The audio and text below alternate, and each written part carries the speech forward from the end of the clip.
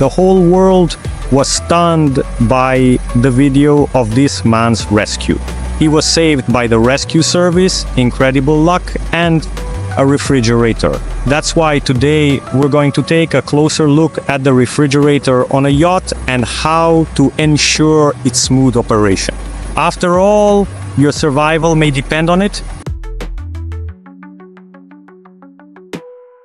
Hello friends! Glad to have you on the channel. I'm Captain German, and today's topic is technology.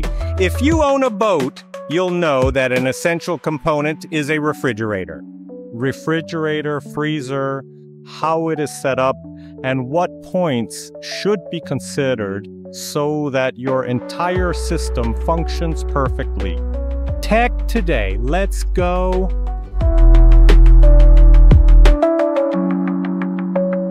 If you have a refrigerator where you just throw ice in, and actually that's how your food is stored in a cold state, this video is not for you. We're going to talk about in refrigerators with a compressor, whether it's 12 volts or 24.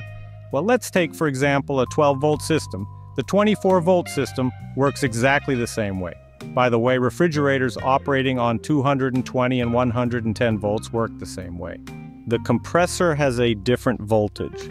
All right, let's take a seat now. I'll give you a basic idea of how everything functions. We won't delve into specifics.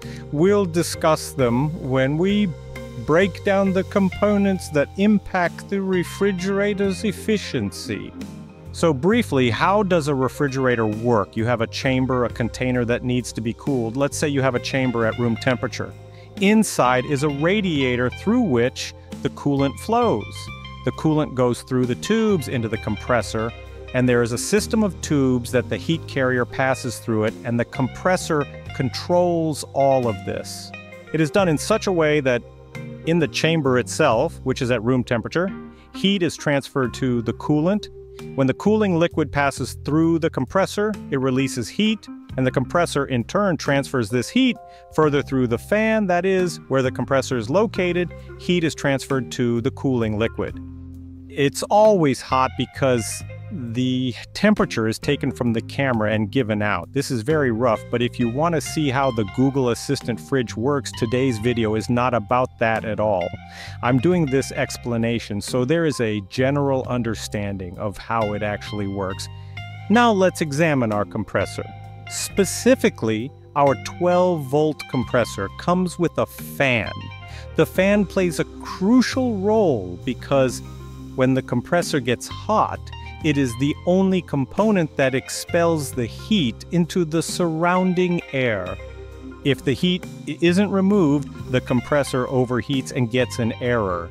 You won't damage the refrigerator like this. It will just work inefficiently, or it might heat up and shut down, making it hard to understand as it will perform poorly. Since you anticipate, for instance, a single cooling cycle, it will operate far less efficiently. This is because the compressor will simply overheat. Regarding the fact that it doesn't work and what error occurs, it will be visually impossible to understand. There's a chance to read the mistakes. I'll explain this later, but for now we've decided this is how it works. Additionally, the compressor includes a control module. This module evaluates the temperature at which the thermostat engages, activating and deactivating the compressor as necessary. If the compressor runs continuously, it will simply keep absorbing and releasing heat. We don't need it. We need it to strictly operate within certain temperature ranges. For this, we have a system like a thermostat. Before, when you bought refrigerators, the thermostats were usually analog, meaning it was the same tube with gas that would turn on or off the thermostat when heated.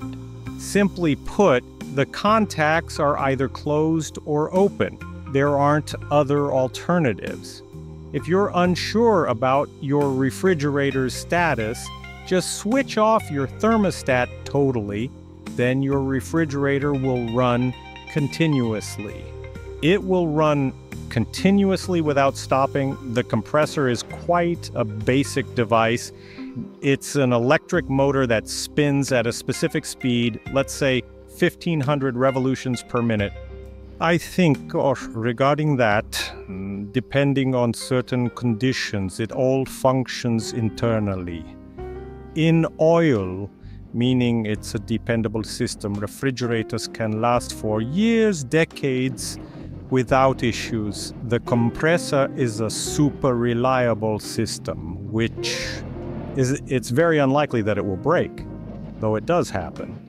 But before jumping to I have a broken compressor, consider there are many factors affecting its function. So you should troubleshoot everything else first, and the compressor should be the last thing to check. Let's examine the compressor's electrical circuit. The top two contacts are positive and negative. The negative connects straight to the battery. The positive typically passes through the dashboard switch, fuses, and resistors.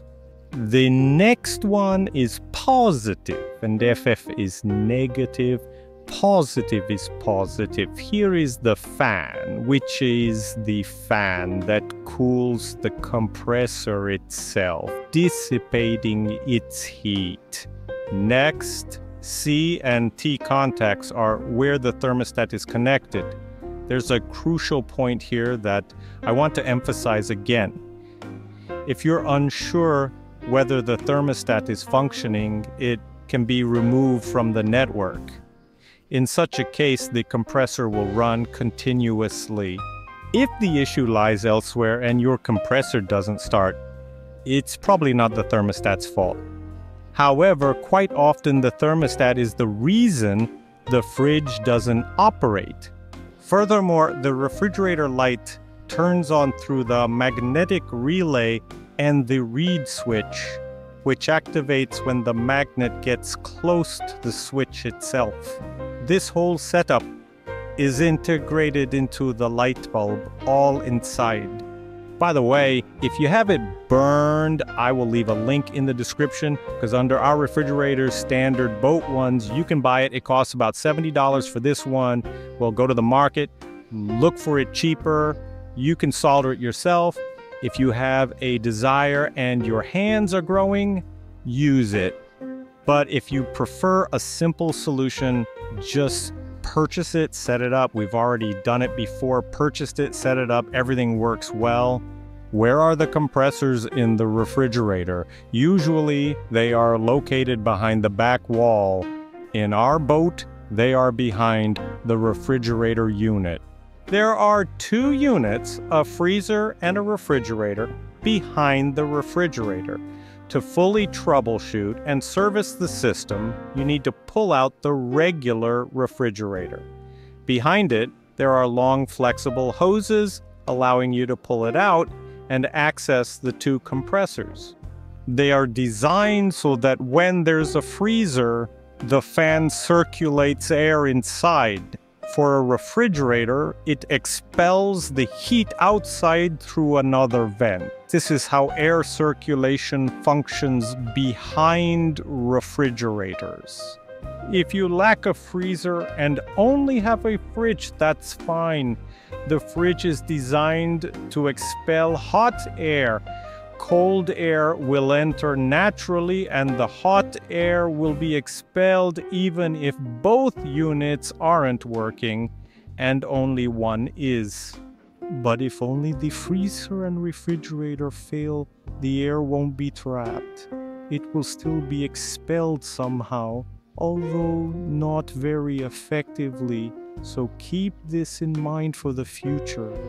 Additionally, on our boat's freezer chamber, there's an extra heat extraction system. Basically, there's a circuit for the gas flow.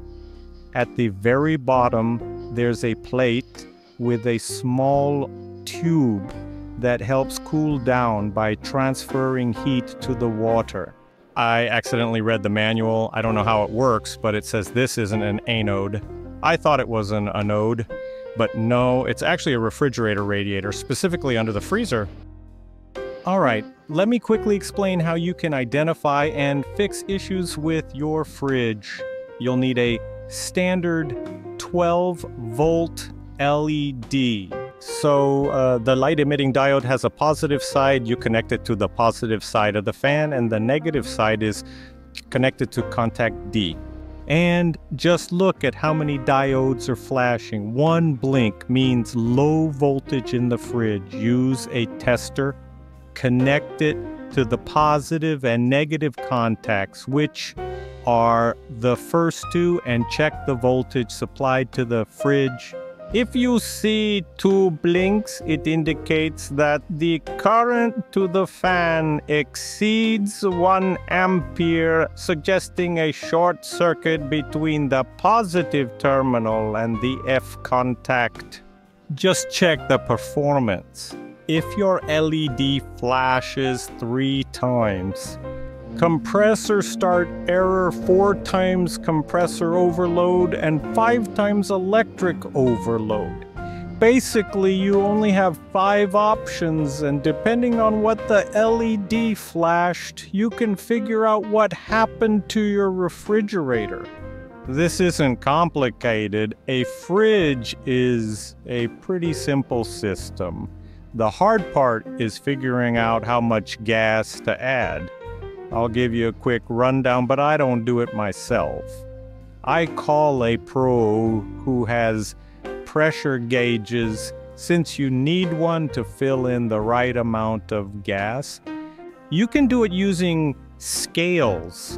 Since the gas is dispensed from the cylinder, connect the fittings directly, weigh your cylinder. Refer to online manuals to know the required grams in the system. Generally, I suggest that if you need to refill your fridge with gas, simply reach out to a professional who will bring the necessary pressure gauges and handle it properly. You can easily check everything else yourself. So let's get started now. So now, let's check out the thermostat. It's needed so the compressor doesn't run all the time, meaning the refrigerator cools to the needed temperature. The thermostat knows it has hit the limit and automatically shuts off the compressor. Then the refrigerator warms up slowly and it turns itself back on and waits until the minimum temperature is reached. When the thermostat with gas is fully installed, it feels directly mechanical. And there is a twist. You know, it's colder or warmer, just adjusting the range between the legs. And it activates less often, more frequently as you prefer. I'm not a fan of this setup. I chose a different path. I purchased a thermostat model STC 1000. $15 is the cost involved. This is genuinely a thermostat that functions properly. It has a wide range of functions and applications for heating and cooling. For instance, it can be utilized in the fridge as a thermostat. You could create a zone where the AC turns off when the temperature hits a specific point. You can place it, for instance, in the engine compartment or on the exhaust. This way, if the exhaust overheats, it will alert you to an error. Basically, you could put it in the battery compartment, for example, if your batteries begin to overheat. So it emphasizes to you that it's not just a refrigerator thermostat, it's a thermostat you can use in many different ways. Let's examine how it functions with our cooling problems. The connection is straightforward. You provide power to the device. And you have a temperature sensor that you place inside the fridge, which acts as your sensor, and 2 connectors that link directly to your compressor. It's great that you can now control the refrigerator directly from the remote. Just note that the display stays on all the time, so be mindful of where you place it so it doesn't bother you. But don't worry, the red light shouldn't be an issue. And You can press the power button to turn your refrigerator off or on. It's very convenient if there's accessible control for thermal relays, especially with refrigerators, because they are easy to manage. If you're not using the freezer camera right now, you can switch it off by pressing the button. No need to search for the fuse, figuring out where it turns off, under which bed, or in which refrigerator. Just click on the remote control, and that's it. You should be aware that there is a specific temperature when your fridge will stop working. For instance, our freezer is adjusted to -5 degrees. Well, once the temperature hits -5, the fridge goes off, but it should come back on later. And you set the range here. I have 2 degrees when, let's say, the temperature rises by 2 degrees and becomes -3. It turns on for me. It cools back to its original temperature. Set any range you want and your fridge will turn on when needed. You can also add a counter and it will count cycles. However, this feature is separate and you need to purchase it separately for $10. It counts the number of times your refrigerator turns on each day. I don't need that feature. I know when it is operating and when it's not. Now let's see where to place the thermal sensor in the refrigerator. I put it under the freezer. Since it's crucial to maintain a consistent temperature in the fridge, the freezer will naturally freeze more. Hence, we need a uniform temperature, which is why I placed it on the back wall of the fridge. In the freezer section, which is a large freezer, I made some changes compared to the factory setup. At the factory, they placed the temperature sensor directly on the radiator, so it cools down the fastest and the thermal relay will turn off the freezer. As a result, you won't have the right temperature inside the freezer compartment, but rather the temperature on the radiator surface. So I adjusted the sensor slightly lower and it's not really affected by the radiator temperature. Basically, when the air cools, the thermostat kicks in. To make your freezer work better, you need to ensure the best thermal insulation inside. One unexpected thing to check is the water drain plug. After the freezer, there's a diaphragm pump. By the way, there are several different types of diaphragm pumps. You should know this. There's a diaphragm pump for water. This is when you have 4 valves. They generally work in the same way. There's an eccentric that rotates, and the valves operate one after the other and, as it were, draw water. So a regular water pump contains 4 valves that operate sequentially. However, a gray water pump lacks valves. Instead, there is a large circular diaphragm and everything functions in a loop. These pumps are priced in the thousands. This costs approximately $300 and is connected to the refrigerator's drain. When you press the button, the pump activates and clears all the contents from the freezer. So, the cork must be plugged in the freezer chamber because the cold air through this hose goes out, and you just have a loss in an empty place. We inserted this tube, especially since it's a standard one from the factory. You've probably already consumed it. Just cut a bit off the champagne and seal it to keep the air in. Very often, over time, the radiator is pressed against the walls of the refrigerator. So, as the engineer who helped me set up all my refrigerators told me, this is my friend from the boat here, we still know him from Panama. So, Yacht mentioned that moving the radiator a few centimeters away from the freezer chamber walls can boost its efficiency by nearly 50%. If this gap is completely removed, push the radiator against the wall, then the freezer compartment will not work as well. So remove the chips, place them between the freezer walls and radiator, and make your freezer more efficient.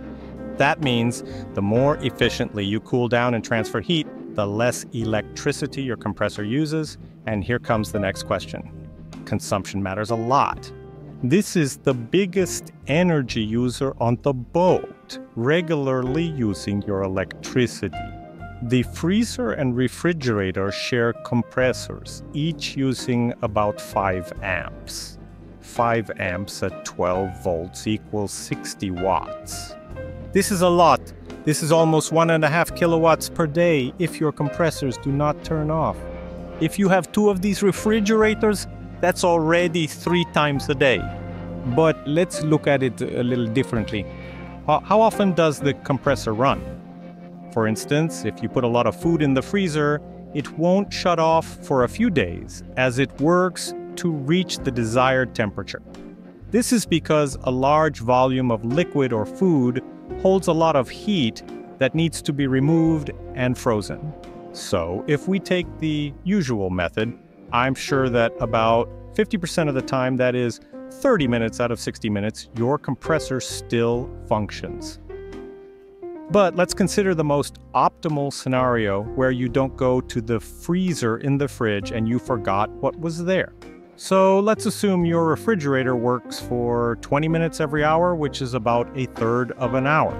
We multiply 60 watts by 24 hours and then divide by 3, since your refrigerator works for 1/3 of each hour.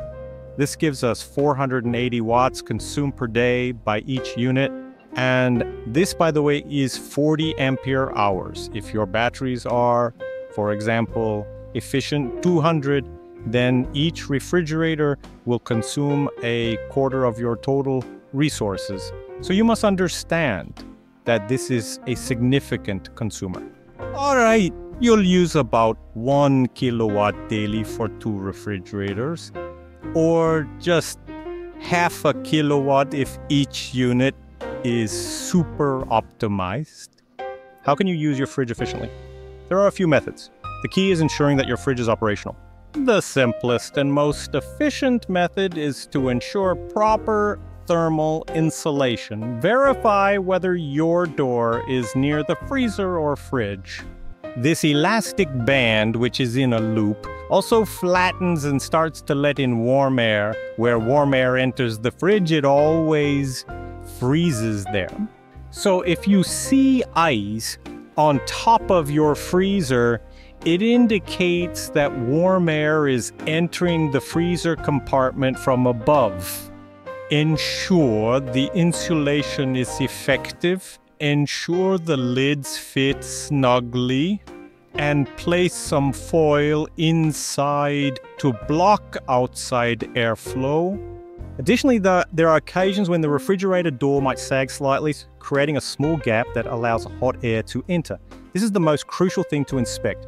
You can change the rubber bands if you manage to buy them. Honestly, I was searching for them for a long time. They are quite hard to find.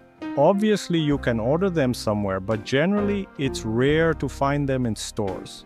If your fridge isn't working efficiently, you can make it more efficient. Why? Because it will use more electricity. For these, you should place a 75 ohm resistor between the lower contact and the one connected to the thermostat. If you had 1,500 revolutions per minute in the fridge, then you will have about 2,000 revolutions per minute. Roughly speaking, you will increase the power of the fridge by 30%. If that's not enough, you can add another 75 ohms, making it a total of 150 ohms, resulting in 200 to 600 revolutions per minute for this motor. It'll work very well, but it will also consume more energy.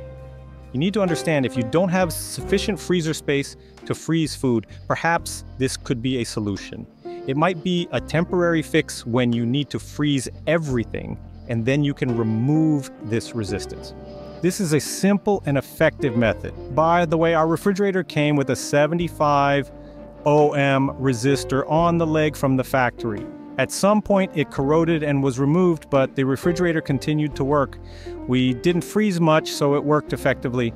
Therefore, 75 ohms for the leg and everything will work powerfully. Well, what usually breaks in fridges? It's probably the fan. It's about $20. You can buy one that matches the voltage. They're all square and should fit, so you can easily install them in your fridge. Simply use a fan that matches the voltage you need, whether from a yacht store or a refrigerator store. The price might vary, but it's not expensive.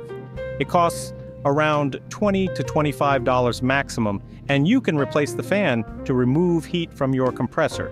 What is the ideal temperature for a freezer and a refrigerator? Currently, my freezer's compressor stops when it hits -5 degrees and resumes operation when the temperature is -3 degrees, approximately 2 degrees in the range I've set to reactivate the compressor. In the refrigerator, I maintain it at 2 degrees Celsius, which is the temperature when the fridge turns off. 4 degrees is when the compressor kicks back on to cool it down to 2 degrees. Let's take a look now. Let's see what happens to the fridge temperature when you open the door to take something out. I've got a thermometer in there, so I'll open the door, grab what I need, close it, and we'll check the temperature change inside the fridge. So as you can see here, the light isn't on, which means our compressor is currently off, not working.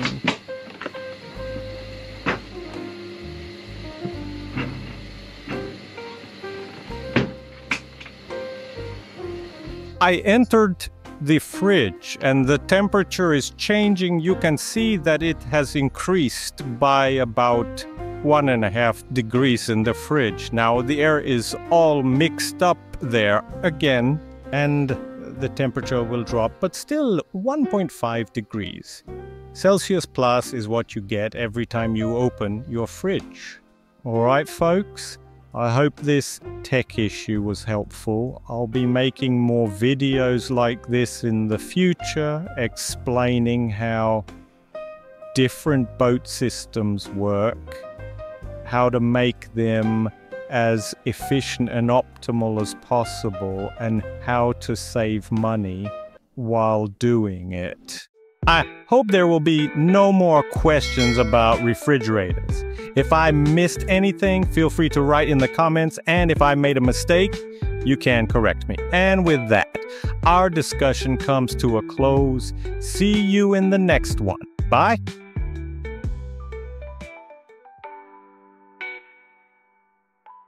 The trial is underway. The judge gives the floor to the accused. What can you say in your defense? Defendant: I am a long-distance sailor and was about to go on a trip around the world. But as soon as my yacht left the harbor, I received an anonymous message that my wife was cheating on me at that moment. I turned the yacht around, returned to the harbor, took the car and drove at full speed to my home. I ran to the 5th floor of the building where we live and burst into my apartment. My wife looked at me in surprise. I looked under the bed. There was no one there. The bathroom was also empty. The only place to hide was the refrigerator. In anger, I grabbed the refrigerator and threw it out of the window of my apartment. Judge: yeah, I see. Now I give the floor to the victim. Sacrifice. Every morning for many years now, I have been jogging along the same route. That day, as if nothing had happened, I was calmly running past this house when suddenly a refrigerator fell on top of me. And here I sit in front of you, all beaten and broken. Judge: I heard your version. Victim: judge. And now I give the floor to the witness. Witness: okay, I'll tell you. I'm sitting quietly in the refrigerator.